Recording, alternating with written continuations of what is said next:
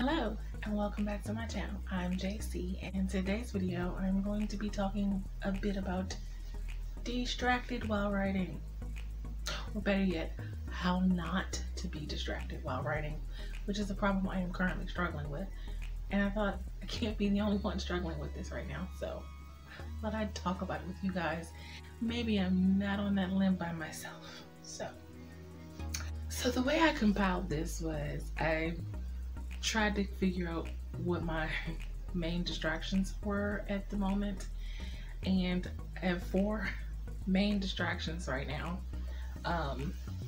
that plague me while I am writing, and I've developed some ways to combat them. So far they are working. So number 1, the phone. So I'm an introvert. I don't have that big of a circle of friends that I talk to, but the few that I do talk to, we're all very busy in our own little collective lives. And then I have my sister who I talk to on a regular basis.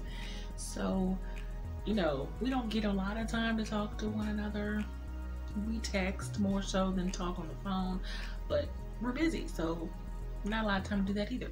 So I tend to, when the phone rings or I get a text, I want to immediately answer it or respond, because time with friends is precious, particularly if you already know that the time you get is limited. So I don't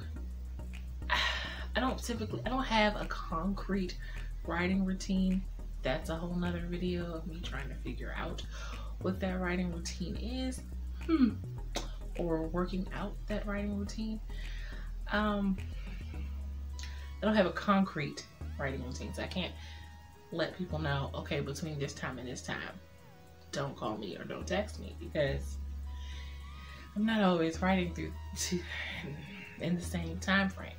So it's a little hard for me to be like, okay, this person is calling me. I haven't talked to them in a good month or so, maybe longer than that.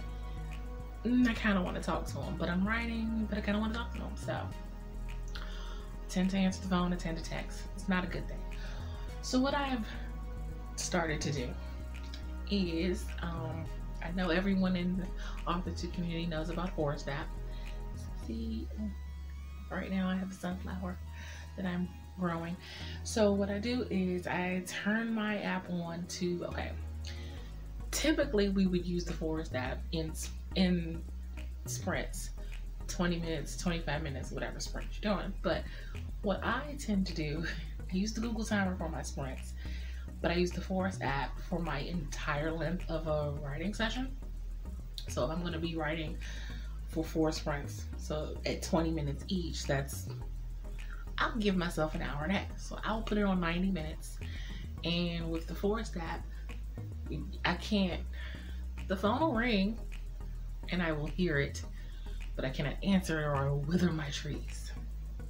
So I don't like to wither my trees. So I don't answer the phone. I can't look at the text message. Well, I can see it if it pops up in the top of where the notification pop up at, but I can't respond because I will wither the tree. So I don't. So I usually put that on. Another thing I have also started to do was I'll go in another room, or I'll put my phone in another room, and that way I either don't hear it when text messages pop up, or I'll be so engrossed in my writing I'm not going to get up to go back into the other room to get the phone.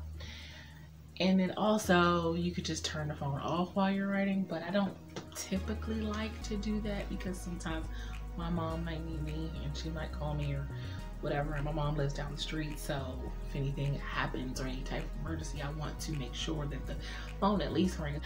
So distraction number 2 for me is social media. I can't be the only one that falls down the social media rabbit hole and starts scrolling incessantly. So yeah, again, Forest app, some other more, how do I say, some other more extensive productivity or time management apps that help better with the social media thing is looked up Desk Time, Time Flow, Self Control, Stay Focused, and an app called Freedom. I've tried out a couple of those. Still particularly like Forest app. I can't do my social media either when Forest app is on. But did find a little hang up with Forest app. I can still see my instant messenger feed with Forest app on. But so that's a problem. But so I bounce between different productivity apps to try to balance out which ones work best at whichever time. So another thing to combat the social media rabbit hole that we sometimes fall in, to turn the notifications off on your cell phone. Because I'm on Facebook and Twitter, so I get notifications constantly every time someone comments on something that I've commented on a post, or some comments on one of my posts. I get a notification, and it's just instinct for me to want to check it and look at it. But if I turn the notifications off, then I won't even know that anyone commented on the post. So there's that.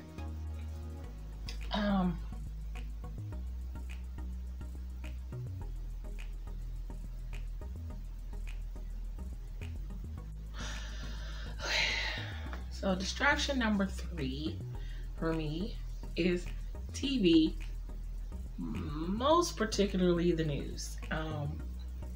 So over the last 12 months or so, I've become incessant about watching the news. I need to know what's happening. I need to know what's going on. A crazy thing is happening. And, it's a little better since January 20th, if you know what I mean. But I still want to know what's going on in the world.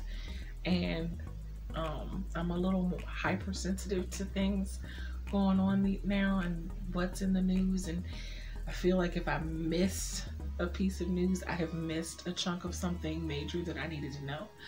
So, and might be my anxiety about everything going on, but whatever. So I tend to, because I can't write in absolute silence, I just can't. And when I'm trying to really focus on a particular writing project, I can't write with music that has lyrics, because I'll just start singing, and because I really love music. So that's not a good idea either. And I'm not really much for writing to non-lyric music, like music that doesn't have lyrics. So I tend to put on the TV in the background for some noise. Usually I can tune it out, but over the last year, like I said, I've been kind of hyper focused on the news and I can't seem to tune it out. So I'll end up turning up the news and not writing. So what I try to do now, find a live stream, one, maybe, because then I'm not in complete total silence and I'm not writing alone, and it allows me to get the work done and not be hyper focused on the news. I'll turn on my little I have a little screensaver on my TV with the aquarium and the fish or whatever, so I'll put that on with the live stream so that I can still have something to look at in the background, but it won't be the news. And plus I need to cut my news alerts off because I have those too. But also I have ambient sound, ambient sounds. Yes, I have a playlist with ambient sound, I'm pronouncing it so wrong, ambient sounds on YouTube, and I have a playlist, and I have two favorites in particular. Actually, I wanted to show them to you. So this is my ambient playlist. I don't know why I keep saying the word wrong. So one of my favorites is, if it would play, that'd be nice. And of course you have to wait for the little ad to go by, skip ad. So one of my favorites is like one of my top favorites. The Rainy Day at the Coffee Shop is one of my favorites. However, I have discovered a new favorite. Now I have a bunch of them. Waves, Crackling Fireplace. I even have a Harry Potter one. Library Sounds, which probably will be my third favorite, really. Now I can't just do Complete Rain with nothing else, because then I might fall asleep. But I like that, the coffee shop noises. But I have a new favorite one, and then there's also the one with the typewriter noises as well. But my new favorite, it's the beautiful snow, relaxing wind and fireplace sound. So you can hear the crackling of the fireplace, but you still get the snow falling. And it's not like I'm actually looking at it while I'm writing, but I know that it's snow falling when I turn back to it. So those are my two favorites. Okay, so I'm just gonna leave my ambient sounds of the fireplace crackling with the snow falling in the background. But number 4 distraction for me is shining new ideas. So I don't know about you guys, but I get a lot of new ideas while I'm writing on my current projects. And I don't want to sound like I'm not grateful for the ideas, because there was a time when I had serious writer's block and couldn't come up with anything. So I'm very grateful for the ideas. I just wish the characters would stop coming to me while I'm working with other characters on their story at the moment. That is all. I tend to get the vast majority of my ideas when I am not not just currently working on a project, but like actually writing in my writing session on that project something. And sometimes it's my own fault, because it'll be something I typed and it'll make me think of something completely different and a whole nother idea, and a little character will pop up at me and say, hey, that's my story, I'm next. Yes, they really do that to me. I did have one new idea recently, and it kind of combined an idea I had previously, but I just kind of put it out of my head because I didn't really know how to make it work or how I was going to make it work. But my daughter actually said something, and she said something about a dream she had. And something she said about the dream she had sparked and connected to the previous idea. And it was a completely different idea, but I kind of merged the two. And when I get around to tackling it, it will be my first attempt at a paranormal fantasy type of thing. I don't really know how to describe it. I'm not even gonna try to describe it right now because I haven't fully fleshed the idea out myself. It's a really neat idea. I'm really excited about really taking the time at some other point and sitting down and fleshing out the idea. But for now, what I have come to do, because sometimes when I have an idea and I don't put it down real quick, I'll forget it.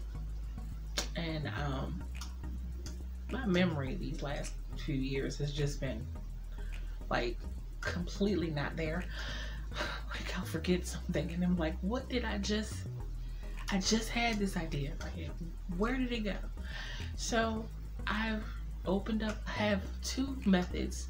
I have a file document on my computer where if I'm in the middle of typing and it's quicker to reach to open the document rather than to get my idea notebook, then I will just open the document and it just says new ideas. And so I'll just create a file on this whole new idea. Or otherwise, what I'd rather do, I showed you guys before, this is my idea book. So that's the book that I have all my writing ideas in. And that particular day where the idea came up, I actually wasn't in the middle of writing, but so I had time to go write it down. So I have my idea notebook, I have my idea file folder in case I can't get to my notebook. And if that doesn't work, I haven't, you know, I have done this in the past. Like if you get an idea when you're in the car driving, and of course you can't write anything down and you're not by your computer, so you can't type anything on your new idea folder. So you pull out your phone with the recorder app and you dictate your ideas. And that way you purge your new shiny ideas, and they're not like sitting there on your brain getting in the way of your current writing project that you are currently trying to finish. And it can be super annoying because the new idea is like, hey, what about me? And don't I get a turn? And you're like, not now, wait your turn. So yeah, but those are my main distractions that are really getting my way lately. I'm starting to combat those issues, but towards the end of last year they started to really be a problem, especially that social media rabbit hole. I'm trying, y'all. I'm trying. I have not gotten in the swing of things like I want to yet, but I'm getting there and getting past these distractions that keep me from writing, or try to anyway. That it's a big help. So hope some of these suggestions have helped you in some way, or will help you in some way combat some of those distractions that tend to pop up while you're writing. So that's going to be it for this video. If you like what you see and you want to see more videos from me, make sure you hit that like and subscribe button, and let me know in the comments, what other methods do you use to keep you from getting distracted? Curious. So that's it. Have a blessed day. Bye.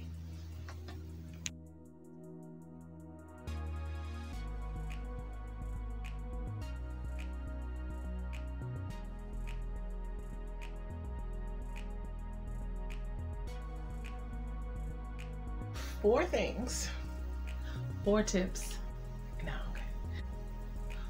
4 ways, not entirely sure how to say this, not saying this right. So